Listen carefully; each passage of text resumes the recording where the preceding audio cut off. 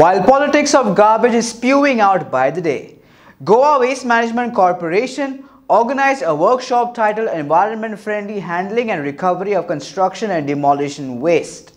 Present for the same were Waste Management Minister Michael Lobo and Europe-based research organization Sintef, with whom GWMC is collaborating to gain solutions on how to deal with dry construction and demolition waste.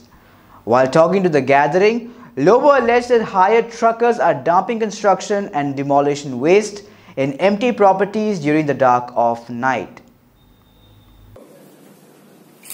For a workshop on environment-friendly handling and recovery of construction and demolition waste in Goa. I think when we talk about waste, this subject was actually neglected in India.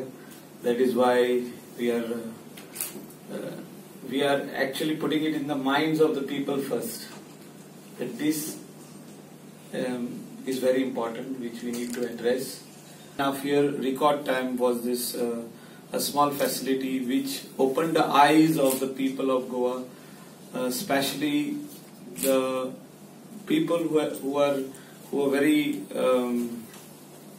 very much interested to see that there should not be any waste, any garbage, and any type of waste in Goa. So this was the first project of Government of Goa. Our leader, Shri Manohar Parrikar, late Manohar Parrikar, our ex-Chief Minister and Defence Minister, it was his dream.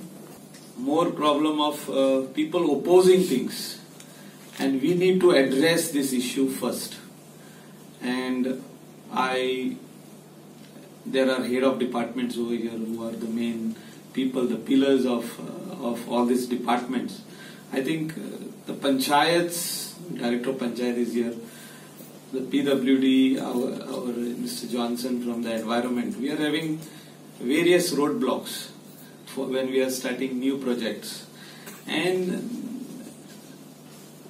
courts are giving us orders. One order after the next order.